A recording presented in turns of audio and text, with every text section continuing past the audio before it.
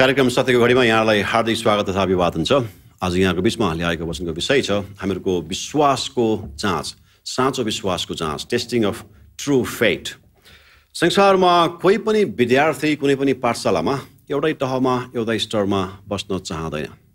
ऊ जहिले पनि माथि जान चाहन्छ। 9 क्लासबाट 10 क्लास, 10बाट 11, 11बाट 12 माथि उक्लन चाहन्छ, किनकि आफ्नो भविष्यमा संसारका हरेक व्यक्ति उन्नति चाहन्छ नै। अथवा संसारमा कोही पनि व्यक्ति जहिले पनि कुनै पनि विद्यार्थी एउटै स्तरमा एउटै तहमा रहिरहन्छ भनेदेखिलाई उसलाई चिन्ता नलाग्ला, तर उसको अभिभावकलाई भने निश्चय चिन्ता लाग्छ। मेरो सन्तान किन जहिले पनि एउटै स्तरमा एउटै तहमा बसिरहेको छ। उसको अभिभावकलाई चिन्ता लाग्छ र त्यति मात्र होइन, उसको विद्यालयको अभिभावकलाई चिन्ता लाग्छ, शिक्षक शिक्षिकाहरूलाई चिन्ता लाग्छ, किनकि यो विद्यार्थी बढेको छैन, किन अघि बढ्दैन भन्ने कुरामा उसलाई चिन्ता लाग्छ।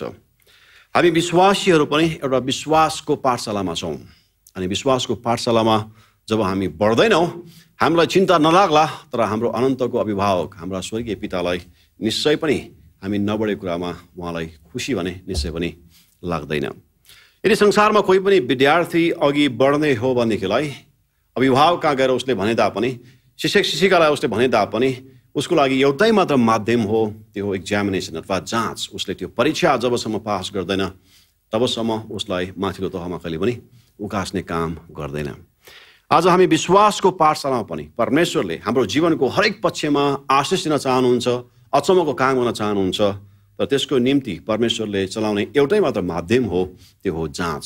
हाम्रो विश्वासको पाठशालामा हामीलाई उन्नति अथवा हाम्रो जीवनमा प्रगति ल्याउनको निम्ति परमेश्वरले चलाउनु हुने एउटै मात्र माध्यम हो जाँच। त्यसले यहाँको बिचमा आज बाँड्न लागेको हाम्रो विश्वासको जाँचमा परमेश्वरले कसरी हामीलाई जाँच गर्नुहुन्छ, विश्वासको पाठशालामा परमेश्वरले जाँच गर्ने क्षेत्र के हो भन्ने बारेमा आज यहाँको बिचमा म सरसरी बाँड्न चाहन्छु। साधारणतया परमेश्वरले हाम्रो जीवनको 5वटा क्षेत्रमा हाम्रो विश्वासको जाँच गर्नुहुन्छ। हुन त जीवनको हरेक पक्षमा परमेश्वरले जाँच गर्नुहुन्छ, तर जब जब परमेश्वरले हाम्रो जीवनमा उन्नति चाहनुहुन्छ, आशिष ल्याउन चाहनुहुन्छ, आशिषको झरी वर्षाउन चाहनुहुन्छ, परमेश्वरले यो 5वटा क्षेत्रमा जाँच गर्नुहुन्छ, जसको विषयमा आज हामी सरसरी हेर्नेछौँ। यसलाई हामीले फेथको एक्रोनिममा हेर्न सक्छौँ, FAITH। F भन्नाले फाइनान्स, हाम्रो अर्थतन्त्रमा परमेश्वरले जाँच गर्नुहुन्छ, सम्पत्तिको क्षेत्रमा परमेश्वरले जाँच गर्नुहुन्छ। A भन्नाले एफ्लिक्सन, सङ्कटको घडीमा पनि परमेश्वरले हाम्रो विश्वासको जाँच गर्नुहुन्छ। I भन्नाले इम्पोसिबिलिटी, असम्भव कुरामा हाम्रो प्रतिक्रिया कस्तो हुन्छ भन्ने बारेमा, हाम्रो समर्पणता कस्तो हुन्छ भन्ने बारेमा समर्पणताको क्षेत्रमा परमेश्वरले हाम्रो जाँच गर्नुहुन्छ। र T भन्नाले टाइम, समयको क्षेत्रमा पनि परमेश्वरले हामीलाई बेला बेलामा जाँच गर्नुहुन्छ। र H भन्नाले ह्युमिलिटी अथवा शालीनता, विनम्रता, नम्रताको क्षेत्रमा पनि परमेश्वरले हाम्रो जीवनमा बारम्बार जाँच गर्नुहुन्छ। साधारणतया परमेश्वरले यो 5वटा क्षेत्रमा विश्वासीको जीवनमा जाँच गर्नुहुन्छ। सम्पत्तिको क्षेत्रमा, सङ्कटको घडीमा, समर्पणताको क्षेत्रमा, समयमा र शालीनताको क्षेत्रमा परमेश्वरले हामीलाई जाँच गर्नुहुन्छ। यसलाई हामी सरसरी विशेष रूपमा हामी हेर्नेछौँ। सबभन्दा पहिला हामी हेरौँ सम्पत्तिको क्षेत्रमा परमेश्वरले हामीलाई कसरी जाँच गर्नुहुन्छ। लुका 16:11 उल्लेख गरेको छ, जो व्यक्ति संसारको भौतिक कुराहरूमा विश्वासी हुँदैन भनेदेखिलाई साँचो धन, साँचो सम्पत्तिमा त्यो व्यक्तिलाई कसले विश्वास गर्ला भन्ने बारेमा यीशु ख्रीष्टले भन्नुभएको कुरा लुका 16:11 उल्लेख गरेको छ। त्यसकारणले गर्दा हाम्रो आत्मिक जीवनमा परमेश्वरले कुन हदसम्म हामीलाई आशिष दिने भन्ने कुरा, हाम्रो संसारको भौतिक क्षेत्रमा पनि हामी कसरी यसलाई सम्हाल्छौँ भन्ने कुरामा धेरै हदसम्म भर पर्दो रहेछ। हामी त भन्न ठान्छौँ होइन, आर्थिक क्षेत्र भनेको भिन्नै कुरा हो, तर आत्मिक क्षेत्र भने भिन्नै कुरा हो। तर यो आर्थिक र आत्मिक भन्ने कुरा एक आपससँग धेरै सम्बन्धित हुन्छ। त्यसकारणले गर्दा परमेश्वरमा हामी कतिको आशिष हुनेछौँ भन्ने कुरा, परमेश्वरले दिनुभएको भौतिक कुरालाई हामीले कसरी चलाउँछौँ भन्ने कुरा पनि धेरै हदसम्म भर पर्दछ। त्यसरी प्रभुले भन्नुहुन्छ, जो व्यक्तिलाई भौतिक कुरामा विश्वास गर्न सक्दैन त्यो व्यक्तिलाई साँचो धन, साँचो सम्पत्तिको बारेमा कसले विश्वास गर्ला। त्यसकारणले संसारको भौतिक क्षेत्रमा पनि परमेश्वरमा विश्वासयोग्य हुन् भन्ने हेतुले परमेश्वरले हाम्रो जीवनमा बारम्बार जाँच गर्नुहुन्छ। त्यसकारणले पहिलो विश्वासको जाँचको क्षेत्र हो फाइनान्स, सम्पत्तिको क्षेत्रमा, अर्थतन्त्रको क्षेत्रमा परमेश्वरले हामीलाई जाँच गर्नुहुन्छ। र भनाइ छ, the most sensitive nerve in the human body goes from wallet to the heart रे। हाम्रो जीवनको, हाम्रो शरीरको सबभन्दा संवेदनशील नसा भन्नु नै वास्तवमा हाम्रो हृदयदेखि गोजीको नसा चाहिँ सबभन्दा संवेदनशील हुन्छ अरे। त्यसैले धेरै हदसम्म हाम्रो आत्मिक जीवनमा हाम्रो विश्वास कतिको दरिलो छ, बलियो छ भन्ने कुरा परमेश्वरमा, परमेश्वरले दिनुभएको सम्पत्ति अथवा अर्थतन्त्रलाई हामीले कसरी सम्हाल्छौँ त्यो कुरामा भर पर्दछ। बाइबलमा हामीले मलाकीको पुस्तकमा हेर्ने भनेकोलाई एकै ठाउँमा मात्र परमेश्वरको जाँच गरी हेर भनेर यहाँ भनेको छ। यो चाहिँ विशेष गरिकन दशांश भेटीमा, अर्थतन्त्रमा, हाम्रो सम्पत्तिमा, परमेश्वरले दिनुभएको भौतिक कुराहरूमा हामीले कसरी सम्हाल्छौँ, परमेश्वरलाई दिँदाखेरि परमेश्वरलाई फेरि हामीलाई आशिष दिनुहुन्छ कि हुन्न भन्ने बारेमा जाँचेर हेर्नु भनेर परमेश्वरको पनि जाँच गर्ने विषयमा यहाँ उल्लेख गरेको घटना एकै ठाउँमा रहेछ बाइबलमा। मलाकी 3:10 जम्मै दशांश भण्डारमा ल्याऊ र मेरो घरमा भोजन रहोस्, यसरी मलाई जाँचेर हेर। परमेश्वरलाई जाँच गर्नु हुँदैन भन्ने बारेमा बाइबलमा उल्लेख गरेको छ। तर एउटा क्षेत्रमा चाहिँ परमेश्वरले हामीलाई चुनौती दिनुभएको छ, मलाई जाँचेर हेर। दशांश भेटीमा तिमीहरू विश्वास योग्य भएर हेर कि म स्वर्गका झ्यालहरू उघारेर अटाउने ठाउँ पनि नहुनेसम्म आशिष तिमीहरूलाई वर्षाउँछु वा वर्षाउँदिन, सेनाहरूका परमप्रभु भन्नुहुन्छ। त्यस कारणले हामीहरूको जीवनमा परमेश्वरले आशिष दिनको लागि परमेश्वरले जाँच गर्ने हुने एउटा महत्त्वपूर्ण क्षेत्र चाहिँ भौतिक क्षेत्र हो, अर्थतन्त्र। हामीहरूको सम्पत्तिलाई हामीले कसरी सम्हाल्छौँ भन्ने कुरा, हामीहरूको विश्वास कतिको दरिलो छ, बलियो छ भन्ने कुरालाई सङ्केत गर्दछ। दोस्रो कुरा हामीले हेऱ्यो भनेदेखिलाई सङ्कटको घडीमा पनि परमेश्वरले हामीलाई जाँच गर्नुहुन्छ। ए भन्नाले एफ्लिक्सन। जीवनमा जब हरेक घटना, अवस्था, परिस्थिति हामीले चाहेको जस्तो हुँदाखेरि परमेश्वरलाई प्रशंसा गर्न, परमेश्वरलाई धन्यवाद चढाउन, परमेश्वरमा आज्ञाकारी हुन्छ भनेर समर्पित जीवन जिउन हामीलाई सही छ। तर जीवनमा हामीले नचाहेको परिस्थितिको सामना जब हामीले गर्नुपर्ने अवस्था आउँछ, त्यति बेला हाम्रो विश्वासमा धर्पल हुन्छ। खोइ त मैले विश्वास गरेको परमेश्वर के वास्तवमा उहाँ विश्वासयोग्य हुनुहुन्छ, के वास्तवमा उहाँ भला हुनुहुन्छ, उहाँ भला हुनुहुन्छ भनेदेखिलाई किन मैले भनेको जस्तो परिस्थिति अहिले मेरो जीवनमा छैन, किन मेरो जीवनको हरेक घडीमा मैले यो सङ्कटको अवस्था मैले झेल्नु परेको छ भन्ने बारेमा हामीलाई शङ्का उत्पन्न हुन्छ र परमेश्वरमा विश्वासयोग्य जीवन जिउन हामीलाई झन् गाह्रो हुन्छ। त्यसकारणले गर्दा परमेश्वरले हाम्रो विश्वासको जाँच गर्दाखेरि महत्त्वपूर्ण क्षेत्रमा परमेश्वरले जाँच गर्ने एउटा क्षेत्र हो सङ्कटको क्षेत्रमा, एफ्लिक्सन। जब जीवनमा गाह्रो अप्ठ्यारो परिस्थिति आउँदाखेरि हामीहरूको प्रतिक्रिया त्यति बेला कस्तो हुन्छ। एउटा व्यक्तिको भनाइ मलाई याद आउँछ, हाम्रो जीवनमा के हुन्छ भन्ने कुरा हाम्रो नियन्त्रणमा छैन, किनकि मानिसलाई नियन्त्रण गर्न सक्दैनौँ, हामी प्रकृतिलाई नियन्त्रण गर्न सक्दैनौँ। कसले कस्तो व्यवहार गर्छ, प्रकृतिमा कस्तो हुन्छ, संसारको घटना, अवस्था, परिस्थिति कस्तो आउँछ भन्ने कुरा, सबै कुरा हाम्रो नियन्त्रणमा छैन। हामीले चाहेर पनि नियन्त्रणमा राख्न सक्दैनौँ। तर त्यो परिस्थितिमा तपाईँ र मेरो प्रतिक्रिया कस्तो हुनुपर्छ भन्ने कुरा चाहिँ तपाईँ र मलाई परमेश्वरले नियन्त्रणमा दिनुभएको छ।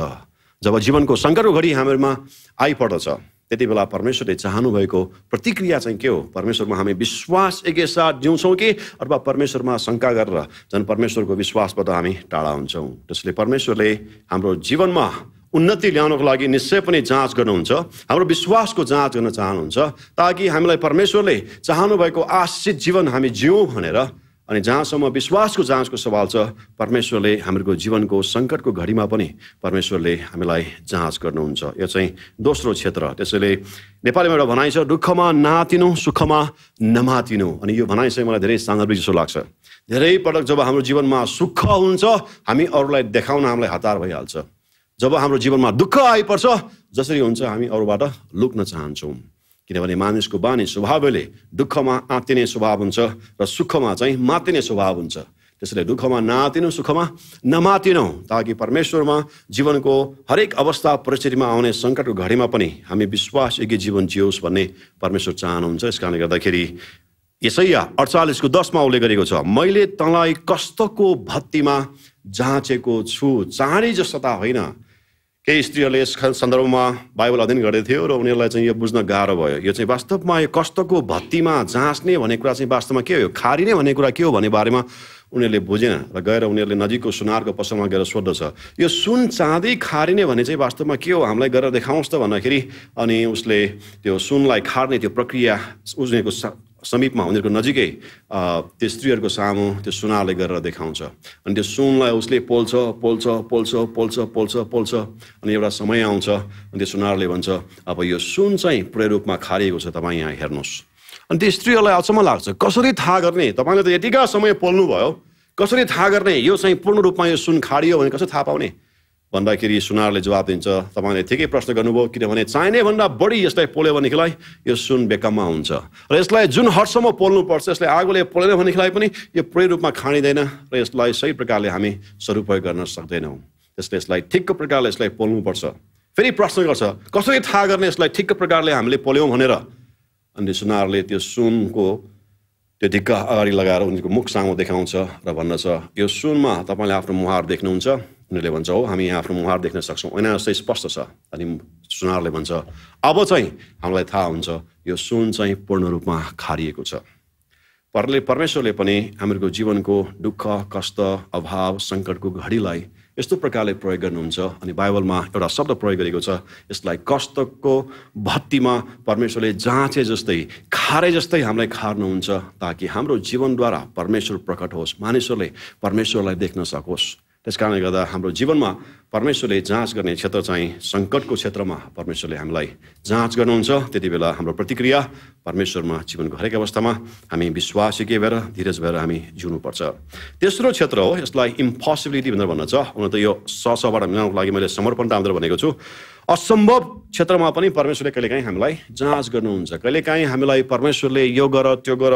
परमेश्वरका वचनहरू अध्ययन गर्दाखेरि कतिवटा कुराहरू हामीले सोच्दाखेरि प्रचारकहरूको वचन सुन्दाखेरि यो त असम्भव छ यो त हुनै सक्दैन जस्तो लाग्छ हामीलाई कसरी सम्भव छ कहिलेकाहीँ परमेश्वरले भन्नुहुन्छ तेरो शत्रुहरूलाई प्रेम गर जो व्यक्तिले मलाई खेरो गर्छ जो व्यक्तिले मलाई रात दिन मलाई होच्याउँदछ जो व्यक्तिले मलाई रात दिन मेरो निन्दा गर्दछ त्यो व्यक्तिहरूलाई मैले कसरी प्रेम गर्ने कसरी मेरो प्रेम प्रकट गर्ने हामीलाई लाग्दछ यो त सम्भव छैन जो व्यक्तिहरू मेरो विरोधमा लागि परेको छ परमेश्वरले भन्नुहुन्छ क्षमा देऊ कसरी यो सम्भव छ प्रभु यो त सम्भवै छैन बरु म हरेक कुरा अरूको लागि गर्न सक्छु तर यो व्यक्तिको त म अनुहार पनि हेर्न सक्दैन किनकि यो व्यक्तिले हरेक पटक मलाई खेद गर्छ कसरी मैले क्षमा गर्ने कसरी मैले उसलाई प्रेम गर्ने कसरी मैले त्यो व्यक्तिको लागि प्रार्थना गर्ने धेरै पटक हामीलाई लाग्छ प्रभु यो त असम्भव छ तर परमेश्वरले हाम्रो जीवनमा विश्वासको जाँच गर्ने एउटा महत्त्वपूर्ण क्षेत्र हो असम्भव कुराहरू सम्भव कुराहरू मात्र हामी गर्छौँ भनेदेखिलाई त परमेश्वरमा हाम्रो विश्वास कतिको दरिलो छ भनेर कसरी हामीले प्रकट गर्ने जब यस्ता असम्भव क्षेत्रमा परमेश्वरले हाम्रो विश्वासको जाँच गर्नुहुन्छ त्यति बेला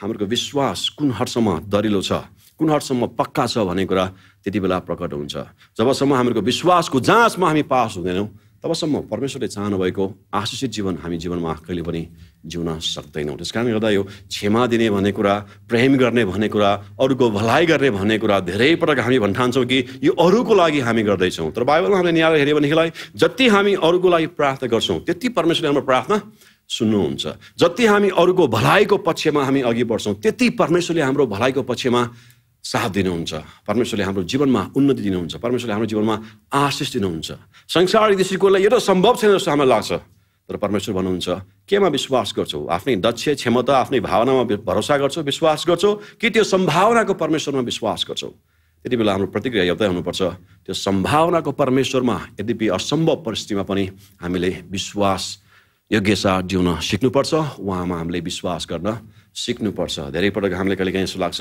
यो वैवाहिक सम्बन्धमा सुधार आउन यो त सम्भवै छैन यो त हुनै सक्दैन यो सन्तानको जीवनमा उन्नति आउन उनीहरूको जीवनमा उनीहरूले विश्वास गर्न उनीहरूले सही मार्गमा लागि पर्न यो त सम्भवै छैन किनकि यति साह्रो लापरवाहीको जीवन छ हाम्रो व्यापारिक क्षेत्रमा हाम्रो काममा हाम्रो अर्थतन्त्रमा हाम्रो पेसामा सेवाकाईमा कहिलेकाहीँ हामीलाई यस्तो लाग्छ कि यो त सम्भवै छैन किनकि यस्तो अवस्थामा म आइपुगेको छु अब यहाँबाट अघि बढ्ने कसरी हो मलाई थाहा छैन धेरै पटक हामीलाई असम्भव असम्भव असम्भव भन्ने एउटा शब्दले पछ्याइरहेको हुन्छ त्यो शब्दले गर्दा रातमा हामीले निन्द्रा पनि गुमाइरहेका हुन्छौँ परमेश्वर भन्नुहुन्छ आफ्नो दक्षता क्षमता भावनामा भरोसा नगर परमेश्वरमा भरोसा गर परमेश्वरमा विश्वास गर परमेश्वरमा विश्वासमा स्थिर रह्यो भनेदेखिलाई असम्भव कुरामा पनि परमेश्वरले अचम्म प्रकारले काम गर्नुहुन्छ अचम्म प्रकारले परमेश्वरले आशिष दिनुहुन्छ हामीले बाइबलमा हेर्ने भनेदेखिलाई नोआको जीवनमा मोसाको जीवनमा अब्राहमको जीवनमा नोआको जीवनमा पनि परमेश्वरले 40 दिन 40 रात अब जल प्रलय हुनेछ यहाँ वर्षा हुनेछ संसारको जल प्रलय भएर अन्त हुनेवाला छ तिमीले एउटा यस्तो विशाल जहाज बनाऊ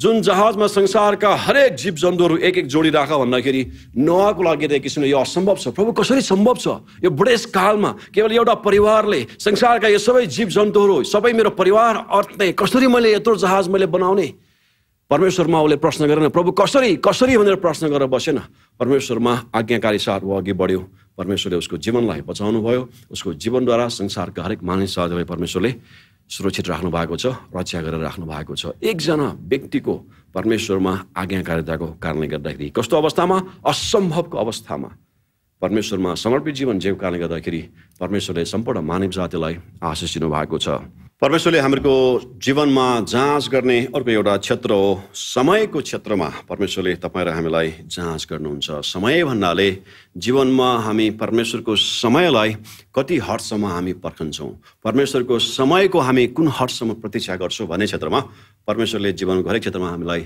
जाँच गर्नुहुन्छ। विशेष गरिकन समयको क्षेत्रमा हामीहरूको चाहे वैवाहिक क्षेत्रमा होस्, धेरै पटक हाम्रो भन्ने बानी हुन्छ, प्रभु मेरो त उमेर यति बेला भइसक्यो, यत्रो उमेर भइसकेको छ, मैले सोचे जस्तो केटा सोचे जस्तो केटी मैले पाएन भने म त यस्तो गरिन्छु, म त उस्तो गरिन्छु भन्ने यो प्रकारको रिस, यो प्रकारको भावना हामी परमेश्वरमा प्रकट गर्दछौँ। र धेरै पटक हामी परमेश्वरको समयलाई हामी पर्खन चाहँदैनौँ।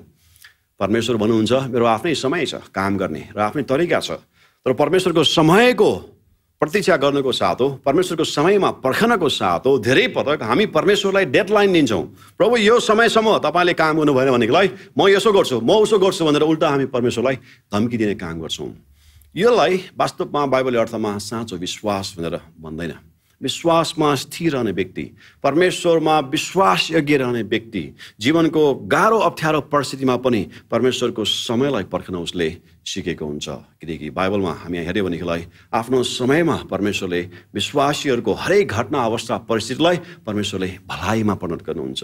ती विश्वासीहरू जो विश्वासीले परमेश्वरलाई प्रेम गर्दछ। त्यस कारणले अहिलेको परिस्थितिमा, अहिलेको हालको अवस्था, सङ्कटको घडीमा हामीले सायद बुझ्दैन होला किन चाहिँ आज परमेश्वरमा विश्वासीको जीवन जिउँदा पनि यो सङ्कटको घडी मेरो जीवनमा किन आइपर्छ भन्ने कुरा हामी धेरै पटक बुझ्दैनौँ। तर परमेश्वरको समयलाई पर्खिने हामीले बानी गरेका छौँ भनेदेखिलाई एकपटक हामी फर्केर हेर्दाखेरि हामीलाई यो भन्न बाध्य हुन्छ कि वास्तवमा ती घटना, ती अवस्था, ती परिस्थिति मेरो भलाइको निम्ति थियो।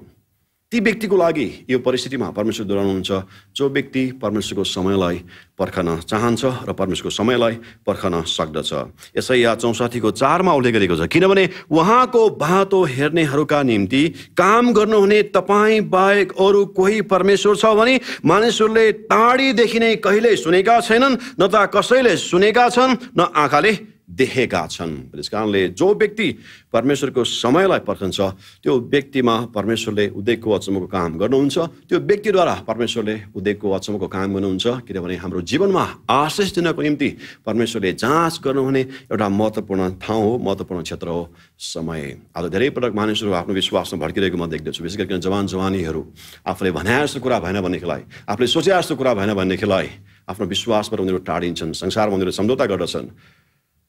र यसको प्रमुख कारण एउटै हो कि यिनीहरू परमेश्वरको समयमा उनीहरू पर्खन चाहँदैन, परमेश्वरमा भरोसा गर्न, परमेश्वरमा विश्वासीको जीवन जिउन चाहँदैन। अनि यो चाहिँ वास्तवमा दुर्भाग्यको कुरा हो। त्यस कारणले गर्दाखेरि परमेश्वरमा हामीले आशिष जीवन जिउने हो भनेदेखिलाई, हरेक घटना अवस्था परिस्थितिमा परमेश्वरको भलाइको काम हामीले देख्ने हो भनेदेखिलाई महत्त्वपूर्ण कुरा चाहिँ जीवनमा परमेश्वरको समयलाई पर्खिन हामीले सिक्नुपर्छ। किनकि हरेक कुरा परमेश्वरले आफ्नो समयमा काम गर्नुहुन्छ। जब परमेश्वरले आफ्नो समयमा काम गर्नुहुन्छ हरेक परिस्थितिलाई परमेश्वरले भलाइमा परिणत गर्नुहुन्छ। पाँचौँ क्षेत्र परमेश्वरले तपाईँ र मेरो विश्वासको जाँच गर्ने पाँचौँ क्षेत्र चाहिँ शालीनता अथवा ह्युमिलिटी हो। नम्रताको क्षेत्रमा परमेश्वरले हामीलाई जाँच गर्नुहुन्छ। हामीले व्यवस्थाको पुस्तक 8:2 त्यहाँ हेऱ्यो भनेदेखिलाई त्यहाँ उल्लेख गरेको छ, परमेश्वर भन्नुहुन्छ 40 वर्षसम्म मैले तिमीहरूलाई उजाड स्थानमा मैले लगेँ, एउटै कारण कि तिमीहरू मेरो आज्ञा पालन गर्छौ कि गर्दैनौ, अथवा ममा तिमीहरू नम्र भएर हिँड्छौ कि हिँड्दैनौ भन्ने कारणले मैले तिमीहरूलाई 40 वर्ष उजाड स्थानमा मैले तिमीहरूलाई दोहोऱ्याएँ। अनि 40 वर्षको समय चाहिँ उनीहरूको लागि एउटा जाँचको समय थियो, अनि एउटा विश्वासको जाँच। अनि विशेष गरिकन परमेश्वरमा उनीहरू नम्र भएर परमेश्वरमा आज्ञाकारी जीवन जिउँछ कि जिउँदैन, अनि यो चाहिँ परमेश्वरले उनीहरूलाई जाँच गर्न चाहनुहुन्थ्यो। यही कुरा व्यवस्थाको 8:16 पनि उल्लेख गरेको छ। त्यहाँ उल्लेख गरेको छ कि तिमीहरू नम्र हौ भनेर मैले तिमीहरूलाई जाँच गरेँ र 40 वर्षसम्म मैले तिमीहरूलाई मन्ना दिएँ। मन्ना भनेको खानेकुरा, हिब्रू भाषामा मन्ना भनेको वाट इज इट, अथवा यो के हो, खानाको नाममै यो के हो। 40 वर्षसम्म ब्रेकफास्ट, लन्च, डिनर परमेश्वरले केवल मन्ना मात्र दिनुभयो। अनि कहिलेकाहीँ हामीलाई अचम्म लाग्छ, प्रभु यो त एकदम क्रुड भएन र? हामीलाई पनि जहिले पनि त्यही तरकारी, त्यही दाल, त्यही भात, दिनमा 3 साग खानु पर्दाखेरि हामीलाई कति वाक्क लाग्छ, दिक्क लाग्छ, ग्रहण गर्न मन लाग्छ। तर यो मानिसहरूलाई त 40 वर्ष तपाईँले रात दिन त्यही एउटै खाना दिँदाखेरि उनीहरूले ग्रहण गर्यो भने तपाईँले रिसाउनुहुन्छ, दण्ड दिनुहुन्छ के यो न्याय भएर भने कहिलेकाहीँ हामीलाई प्रश्न गर्न मन लाग्छ। परमेश्वरको जवाफ यही हो कि संसारमा तिमीहरूले के खान्छौ भन्ने कुरा भन्दा पनि परमेश्वरमा तिमीहरू कतिको विश्वासीको जीवन जिउँछ त्यो चाहिँ परमेश्वरको लागि महत्त्वपूर्ण छ। त्यस कारणले यहाँ प्रभुले भन्नुहुन्छ 40 वर्ष मैले तिमीहरूलाई मन्ना दिएँ, एउटै कारण कि तिमीहरू ममा नम्र भएर हिँड्छ कि हिँड्दैन। अनि नम्रता चाहिँ वास्तवमा त्यति बेला आउँछ जब हामी परमेश्वरको साथमा हिँड्छौँ। त्यसैले हामीले मिकाको पुस्तकमा पनि हेऱ्यो भनेदेखिलाई त्यहाँनिर अरूको दया गर, तिमीहरूले कृपा गर, सही न्याय गर। परमेश्वर तिमीहरूको जीवनमा के चाहनुहुन्छ? वास्तवमा अरूप्रति दया देखाउनु, सही न्याय गर्नु र परमेश्वरको साथमा नम्र भएर हिँड्नु। नम्रता त्यति बेला मात्र आउँछ हाम्रो जीवनमा जब हामी परमेश्वरको साथमा हिँड्छौँ। किनकि संसारमा मानिसको साथमा हिँड्दा हामी मानिससँग तुलना गर्छौँ। उसको भन्दा त मेरो लुगा राम्रो छ, उसको भन्दा त मेरो रूप राम्रो छ, उसको भन्दा त मेरो पद राम्रो छ, मेरो सम्पत्ति धेरै छ। मानिससँग जब हामी तुलना गर्छौँ, जहिले पनि अरूभन्दा हामी आफूलाई राम्रो देख्दाखेरि हामीमा घमण्ड आउँछ। त्यसैले यहाँ नम्रताको सवालमा बाइबलमा के भनेको छ? परमेश्वरमा तिमीहरू नम्र भएर हिँड। जो व्यक्ति परमेश्वरसँग हिँड्छ, परमेश्वरसँग हामीले तुलना गर्ने कुरा केही पनि छैन। न त बुद्धिमा, न त रूपमा, न त ज्ञानमा, न त क्षमतामा, न त दक्षतामा, न पढाइमा, न त सम्पत्तिमा, केही कुरामा हामी परमेश्वरसँग तुलना गर्न सक्छौँ। त्यस कारणले गर्दा जो व्यक्ति परमेश्वरको साथमा हिँड्छ त्यो व्यक्ति नम्र भएर हिँड्न सक्छ। अनि परमेश्वरले हाम्रो जीवनमा पनि विश्वासको क्षेत्रमा जाँच गर्ने एउटा महत्त्वपूर्ण क्षेत्र चाहिँ नम्रता हो। किनभने बाइबलले भन्दछ पतनको अगाडि घमण्ड आउँदछ। हितोपदेश 18:12 त्यहाँ उल्लेख गरेको छ। जो व्यक्ति पतनको मार्गमा लाग्दैछ त्यो व्यक्तिमा एउटै मात्र सङ्केत हुन्छ, त्यो घमण्डमा हिँडिरहेको हुन्छ। त्यसैले पतनको अगाडि घमण्ड आउँदछ। त्यसले परमेश्वरले हाम्रो जीवनमा नम्र होस् भनेर विभिन्न घटना अवस्था परिस्थितिको मार्गबाट हामीलाई डोर्याउनुहुन्छ। एउटै उद्देश्य हो, ताकि परमेश्वरको विश्वासमा हामी स्थिर भएर जिउन सकौँ, ताकि परमेश्वरले चाहनुभएको उन्नति आशिषको अनुभूति हाम्रो जीवनमा हामीले गर्न सकौँ भनेर फिलिपी 2:3 पनि उल्लेख गरेको छ। विरोध वा फस्रो घमण्डले केही नगर, तर नम्रतामा एउटाले अर्कालाई आफूभन्दा श्रेष्ठ ठान। नम्रता वास्तवमा के हो? कसैले तपाईँलाई आएर भन्छ ओहो तपाईँको घर त कति राम्रो, तपाईँको अनुहार कति राम्रो, अथवा तपाईँको लुगा त कति राम्रो भन्दाखेरि होइन यो त एकदमै सस्तो हो, यो एकदमै भनेर हामी धेरै पटक हामी ढाकछोप गर्छौँ। यसलाई वास्तवमा नम्रता भन्दैन, यसलाई झुट भन्छ। यो त वास्तवमा घमण्ड हो। सत्यतालाई बङ्गाउने जसले काम गर्छ त्यो व्यक्ति वास्तवमा झुट हो, त्यसलाई नम्रता भन्दैन। साँचो कुराले हामीले साँचो भन्नुपर्छ, तर बढाइ चढाइ गर्ने हाम्रो बानी हुन्छ धेरै पटक, अनि यो चाहिँ वास्तवमा घमण्ड हो। तर साँचो नम्रता के हो? फिलिपी 2:3 विरोध वा फस्रो घमण्डले केही नगर, तर नम्रतामा कसरी? एउटाले अर्कोलाई आफूभन्दा श्रेष्ठ ठान। जो व्यक्तिले अरूलाई श्रेष्ठ ठान्छ, अरूलाई श्रेष्ठको व्यवहार गर्छ, त्यो व्यक्ति जहिले पनि नम्र भएर जिउन सिक्दछ। जो व्यक्ति अरूभन्दा मै ठुलो, मै जान्ने, मै पढ्ने, मै शक्तिशाली भन्ने जब म भन्ने कुरा उसको जीवनमा आउँछ, त्यो व्यक्तिमा नम्रता कहिले पनि हुँदैन। त्यसले जहाँसम्म नम्रताको सवाल छ, यहाँ बाइबलमा उल्लेख गरेको छ नम्रतामा एउटाले अर्कोलाई आफूभन्दा श्रेष्ठ ठान। जब हामी अरूको कुरा सुन्दछौँ, अरूलाई स्थान दिन्छौँ, अरूको सेवा गर्छौँ, अरूको भनाइलाई हामी कदर गर्छौँ, त्यति बेला बाइबलले भन्छ नम्र जीवन यापन गर्न सम्भव छ। नम्रता त्यति बेला हाम्रो जीवनमा आउँछ जब हामी अरूलाई श्रेष्ठ ठान्छौँ, हाम्रो जीवनमा अरूलाई पनि हामी स्थान दिनेछौँ।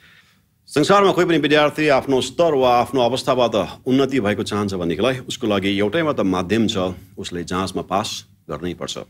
जबसम्म जाँचमा, परीक्षामा, एक्जामिनेसनमा उसले पास गर्दैन, तबसम्म उसले उन्नतिको आशा गरेर मात्र हुँदैन, त्यति मात्र पर्याप्त छैन। जब उसले परीक्षामा उसले पास गर्दछ अनि मात्र पहिलाको अवस्थाबाट उसको जीवनमा उन्नति आउँछ, उसको जीवनमा सुधार आउँछ। हामीहरूको जीवनलाई पनि, विश्वासी जीवनलाई बाइबलमा विश्वासको पाठशाला भनेर सङ्केत दिएको पनि हामी पाउँदछौँ। यो पाठशालामा पनि तपाईँ र मैले परमेश्वरले चाहनुभएको आशिष वा उन्नतिको अनुभूति गर्ने हो भनेदेखिलाई परमेश्वरले छान्नुभएको एउटै मात्र माध्यम हो, त्यो हो जाँच।